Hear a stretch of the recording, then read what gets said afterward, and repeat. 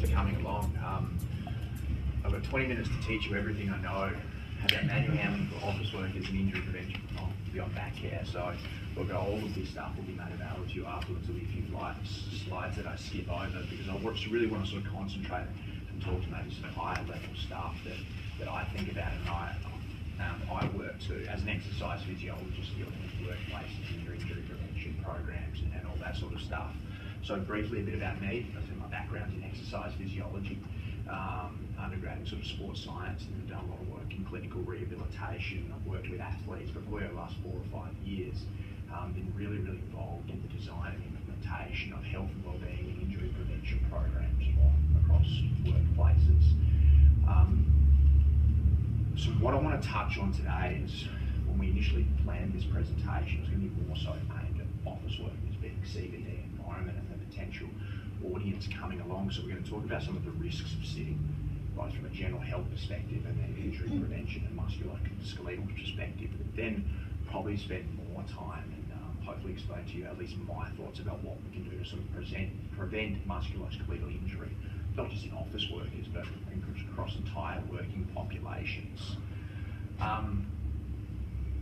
Meet your enemy. Who's heard about sitting being the new smoking? I think this is really a big message in the public health space at the moment. There's a couple of reasons why it's really at the forefront of what we're talking about as health professionals. Like, we now know that we're spending more time sitting each day than what we actually are sleeping. We can have a whole another conversation how we're not sleeping enough, but as a general rule, we're sitting a lot more than what we do sleep. We often think about sitting behind our desks as a postural hazard. And from an ergonomic perspective, what stress and strain that's putting on our body, and the influence that has on posture and aches and sprains and strains. But we now know with all of the research that premature mortality, heart disease risk and diabetes is really closely linked as well. So we probably need to start thinking of a much more of a holistic approach to health and wellbeing and injury prevention when it's specifically around workplace ergonomics and sitting. This here is a really quick little breakdown. So we talk about how much sitting we're doing, but then how much sedentary time do we have in general. So if we're sitting for the better part of 7.5, 8 hours a day, and that's sitting at our desk, don't forget how much other time we spend sitting doing other things, driving the car to work. If you've got a long commute, it could be an hour both ways in the morning. Our leisure time seems to be a lot more engineered around sitting on our backsides as well. So in terms of general activity and standing, it's probably only about 3 hours a day. So what do we know with the research is that we see cardiovascular disease risk, diabetes risk, and all that really nasty stuff increase when our sedentary time is much more than 8.5, 9 hours a day. So you can see sort of here how easy it is to get 21 hours a day for sedentary time. This slide about the active couch potato, and what I want to highlight here as well is that we know when exercise is important. We talk about getting 30 minutes of exercise each day to reduce our risk of chronic and lifestyle related disease. But 3 hours of sitting can undo the good work of about half an hour worth of exercise. So if we're barely getting in that half an hour of exercise each day, which I know some people are really struggling with, well, even if we are, the amount of sitting and sedentary time that we're having is undermining that anyway. So how's sitting harming our body? We can go over heaps of stuff here. We look at the electrical activity in our muscles, our calorie burning. A really interesting one is about fat enzyme activity. We know that when we're metabolically at very low intensity heart rate, our primary fuel source is fat. And particularly when we're sitting, the enzymes that work to break down fat also become really inefficient. HDL cholesterol drops, and we look at insulin resistance and diabetes and all of the rest of it. So we really do need to stand up more. So how does all of this link into office ergonomics and manual handling? So how do we define manual handling? It's that interaction of our musculoskeletal system with our work environment. Don't just necessarily think lifting. It's all of these things. It's pushing, lifting, throwing, striking, carrying. And if you're working at a desk, it's that interaction with your mouse. It's that interaction with eyes to screen and the distance and your seat height. We're going to touch on all that stuff in a minute. I think when we're talking about musculoskeletal injury, particularly in an office environment, the thing that's drawn to mind is back pain. And how does back pain occur? Well, more so, let's take a step away from back pain. Let's think about all injuries, shoulders, hips, knees, whatever it may be. The two main factors that cause injury, the two main mechanisms, is either accumulation or a direct trauma. What accounts for most of our injuries in the workplace? Well, that's 70% of all our musculoskeletal sprains and strains can be attributed to cumulative factors. So I think often we have this image in our mind of someone doing their back when they need to go down and pick up a pen, or they sneeze violently and their back goes. Very, very rarely is it that moment or incident that causes that damage. There's a lot of water that's gone under that bridge to get to that point. So I'll highlight some of those things. So if it's the accumulation of lots of small little factors, we probably need to take a much greater and more holistic approach to injury prevention rather than specifically looking at how we're lifting stuff or how we're pushing stuff. What increases our likelihood of injury? Well, first of all, the nature of our work tasks. You might have heard of these as the contributing factors in our workplace. We're going to go over these in a moment. But then we see sedentary lifestyle, weak core musculature and stability of the spine, overweight, obese, other lifestyle-related factors all play into our injury risk. Muscular imbalance is a big one. We can talk about that soon as well. So how do we reduce our risk of injuries? Really important within our safety mindset. We need to be ergonomically sound and make sure our contributing factors are as low as possible, making injury prevention about the individual. I think we need to, it's becoming more and more mainstream. We're embracing the importance of general health and wellness in the role of overall injury prevention. It's really, really important. And a big key for me, and where I spend a lot of my time talking to organisations, rolling out programs, it's less about posture and more about movement, particularly functional movement. I look at someone's posture, and for me that's purely a roadmap of where to start. But I can look at someone's posture and make certain assumptions, but I really can't be clear about what that problem's going to be and how to fix them until I start to see them move. So can we movement assess people to get a clearer guidelines for intervening and reducing their personal risk? But the overall, we've got to get people moving more. We've got to get them up and out of their seats, stretching and strengthening much more regularly than what they do. So how can we build this in to our workplace environments? Those contributing factors: awkward postures, prolonged static load, pressure points, repetitive movements. Look, you guys have probably seen this stuff before, particularly if you're involved in work health and safety space.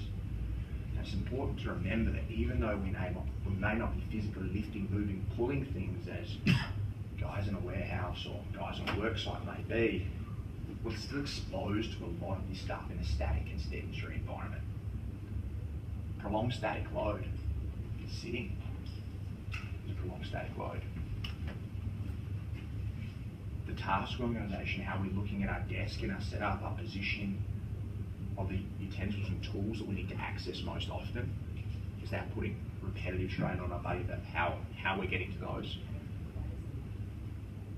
Pressure points, the physical contact between wrist and desk or back of your thighs in the chair. So all of this stuff's still important. Look, I've got a whole bunch of slides in here about correct ergonomic position. I really don't want to spend too much time on this. I think I can give you guys a resource and a checklist, and you're able to work this out. Although it really is important, I probably want to flick through this pretty quickly and talk about some higher level stuff in this injury prevention space. So to get ergonomically sound, we know what we need to do. Let's go back to this concept of good movement and how can we address that and how we can fix that in people. Muscle balance, as I mentioned before, for me it's key. Now, at each of our joints we get ideal length and tension relationships. Some joints are designed to be much more mobile than others, and some joints primarily need a lot of stability. And we can see a chain and a pattern of stability and mobility across our body. It's about our body working in groups. Example, our ankle's a very mobile joint, needs a lot of freedom and range of motion, whereas our knee's a bit of a dumb joint. It works forward and back as a hinge, but doesn't do much more than that. So primary stability. Our hip needs to be very mobile. Our low back needs stability. So we can look at this chain effect across our whole body, and mobility and stability, and then assess that. So where do people get hurt? Where do injuries take place? We see the body tends to overcompensate for weaknesses or overworking strong muscles, tight muscles. So a lot of the time we notice people with tight backs, we notice people with tight chests and shoulders. They get tight in the joints that ideally should be very mobile joints. Why does that happen? It's the compensation for a lack of stability, where we really do need stability. If I see someone with a low back, I'll very rarely look at the back itself as the primary source of its problem. I'll look above and below it. Do we have the appropriate stability to control those joints, or are we just tightening up at our back to compensate? So it's got to be big picture.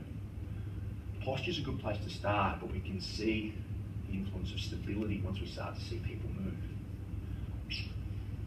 What we do with our organisation was implement this tool called the functional movement screen. And this is really, really valid for both people that work in very active environments as well as people that work in more sedentary environments. So what we do, we look at a series of movements. We call them fundamental or functional movement patterns. These are key things that most people should be able to do pretty well. Can you squat? Can you bend? Can you hinge? Can you lunge? Can you stabilise your trunk? Can you control rotation? Not too challenging. But what we can do from there is grade someone's movement capability against a set of criteria. And from there, there's plenty of research in this space that we can follow and assess someone's individual risk of developing musculoskeletal injury.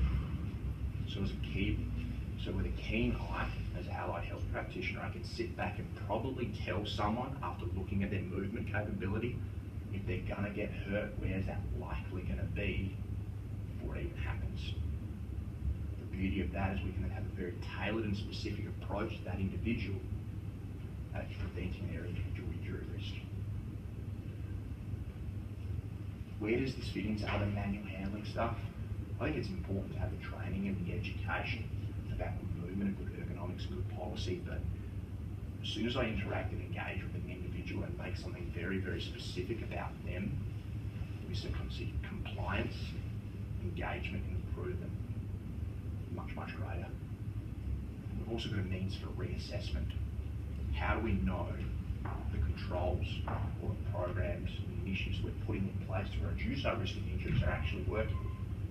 Well, we retest everybody. Are people moving better? Because if people move better, we know that there's better muscular balance and biomechanically more sound. Tell me over time, Sarah. 6 minutes. Beautiful, we've got heaps of time. We've spoken very quickly, which means we have plenty of time for questions at the end as well. So look, to go on with that, to go on with the education, we talk about the role of stability within injury prevention as well, and core activation and core strength is really, really important.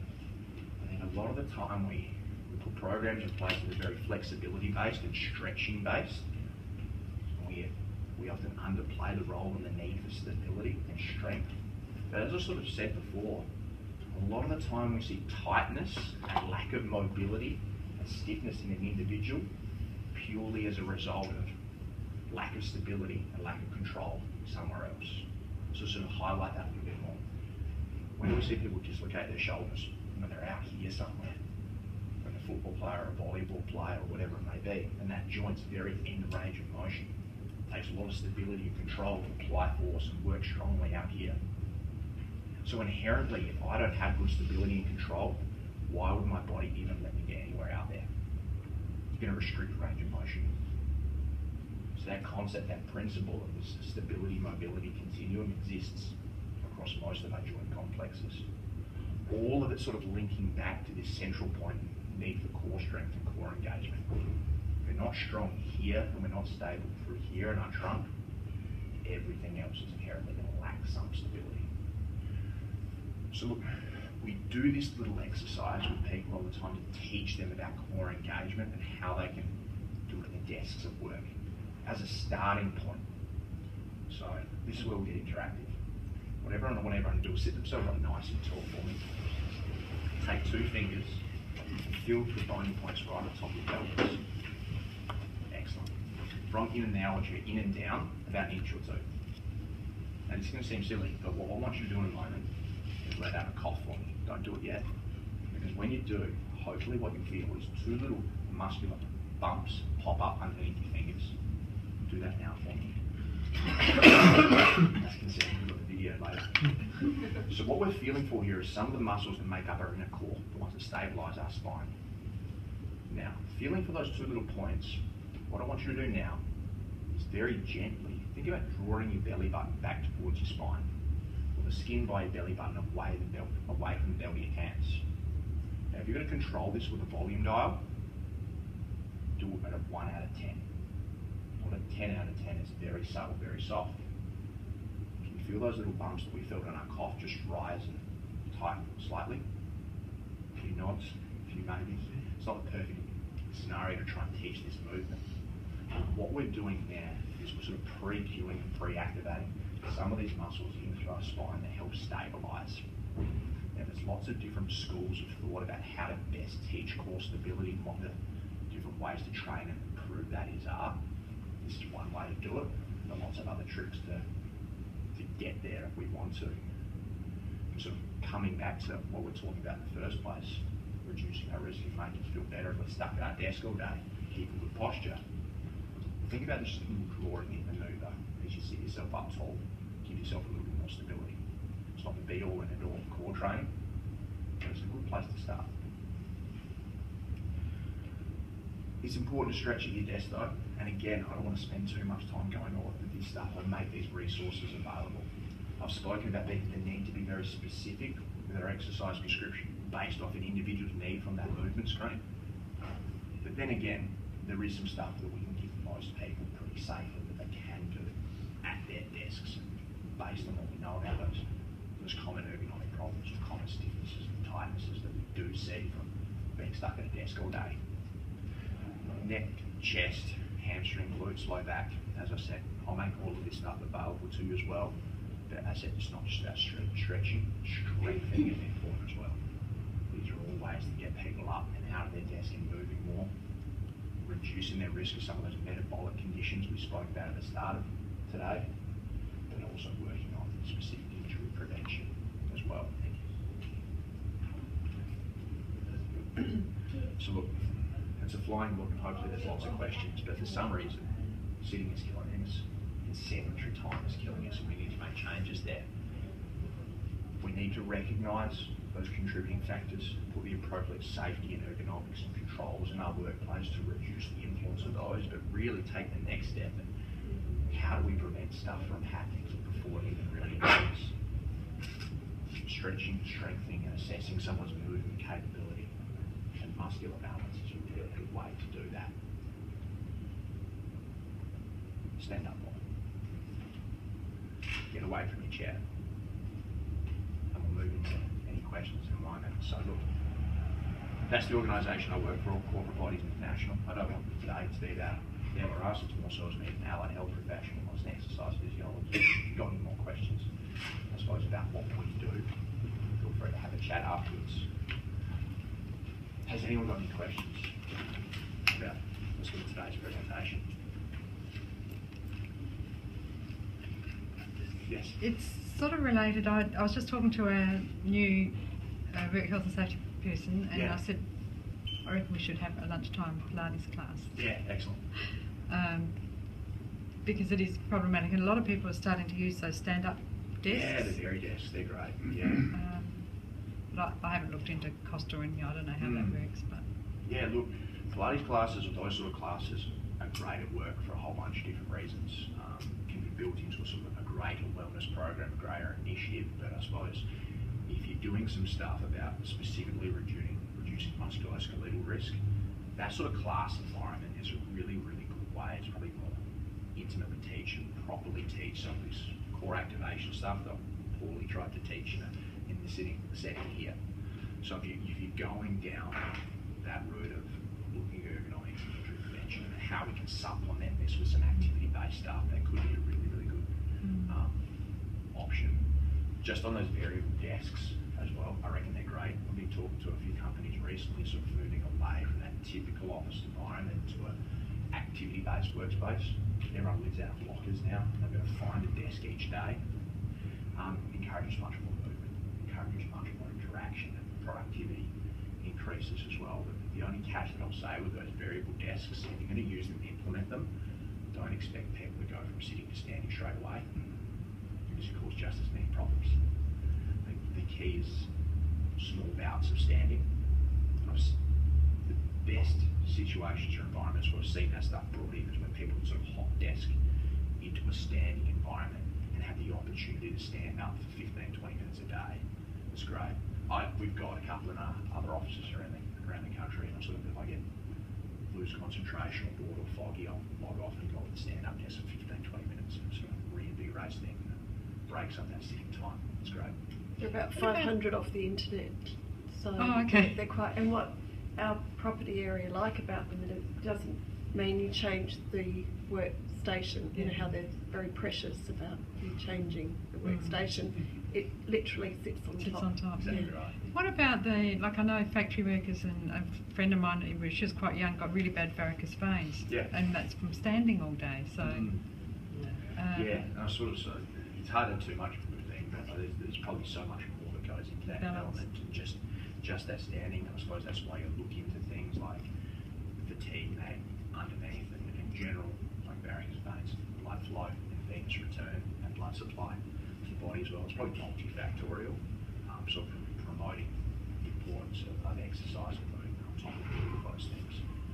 It's a key underpinning of looking after the healthy people. Right, I've seen one of those little treadmills sort of things that you put under your desk and you're meant to be cycling as you work. What do you think of them? They're not too bad. Anything that's going to encourage and promote movement, obviously electrical stimulation is going to raise your metabolism. You have to watch your knees, don't you? Yeah, exactly right. It's really interesting. I'm not sure if you've seen them as well. They've actually got treadmill-based desks as well. So you've got the workstation with a treadmill and you set it at very, very low speeds. You've actually got people walking. Great for promoting this idea of physical activity and movement. But I mean, they did a study that looked at typing speed, therefore efficiency, and it drops a bit. So it's that catch-22 balance. Do we want people up and moving and supporting this active workplace, and where's the fine line on that? Actually ensuring productivity levels stay the same, but I suppose then if you take a long-term effect, if those people are moving more, are they generally going to have better brain function throughout the day, more active, more engaged with their workplace? I was wondering if you knew of an app or something that would serve as a reminder throughout the day if the person needed to stand up or clench their muscles or something. I think this whole space of wearable technology for health and fitness is excellent. I believe now some of the things like Fitbits and apps and phones, they'll vibrate. You do that a lot if you have been sedentary for too long, particularly the Fitbits sort of track your steps. We talk about 10,000 steps a day being really important for health, and if you're sort of lagging behind where you should be for that time of day, or you could feel vibration on the wrist and tell you to get up and moving. Really simple, cost-effective things that you can do. We do most of our work on a cloud-based system, so we've got generic screensavers for everyone. And on that, when was the last time that you stood up? Have you stood up within the last 30 minutes? So every time I'm changing between windows, it's telling me, I'm sitting down for too long. So yeah, that integration of some of the wearable technology is definitely a really interesting space. There's a really good conference or an event coming up at the convention centre being held by the Workplace Health Association of Australia. It's in August, and that's all about the integration or the use of new technologies in this workplace health space. And give some more information about that if you're interested as well. Brett, I saw a great idea. I was in Europe recently, and in airports and particularly train stations, they have little pods where you recharge your phone on a little bicycle kind of scenario, like the lab rat scenario. And I thought at the time that would be a great idea for an office, like in the lunchroom. You know, it's the middle of winter, people don't necessarily want to go out, but they're standing around or sitting around and chatting. Well, stand around, and it was at this height for standing, chatting to the person who's sitting, doing this. I thought it was a great idea. I have no no idea of costs, but all really, really good ideas. I suppose some considerations about that. So, because we work with WHS and HRFL, they're getting health and wellbeing stuff up off the ground. I think some of the resistance that we run into a lot of the time about bringing exercise equipment into a workplace is how do people safely use it, and what is the risk, and all those sorts of things. But there's plenty of checks you can sort of put in place. Ensure you've done a pre-exercise screen, and people have got instructions that they're not going to have a heart attack, and all of the rest of it. But I agree, if you can build in ways to encourage people to move more, almost health by self, it's a great little line that I heard the other day. Definitely do it. Just to go on from that as well, I forget exactly what country it was. I think it was one of the Scandinavian ones, but amongst their public health system, their public transport system, a little iPad-style video camera at your ticket booth, and you can get a free single trip ride on one of the buses or the trains if you do 20 squats in front of it. So it's encouraging people to move. So the cost of giving a free bus ticket versus the long-term health cost to society of people not exercising enough. I think that's a great idea. I have a chat to DPTI about their races. Anything else? So when you have the stand-up desk, someone told me that the mats you get with it are designed to make you move from leg to leg. Is that right? Look, I think sometimes they'll put like that anti-fatigue matting underneath to sort of take stress off joints of feet and arches, similar to what Woolies or Coles would have behind their checkouts if their people are going to be on their feet all day. So I suppose that's a risk mitigation tactic for people transitioning from sitting all day to standing up. In terms of the side-to-side from a stability element, it's probably not designed to do a lot of that, but yeah, sort of when we've been helping people design these active workspaces, that's been a consideration. And what are they called? Well. Anti-fatigue matting, fatigue matting. Okay, well, thank you.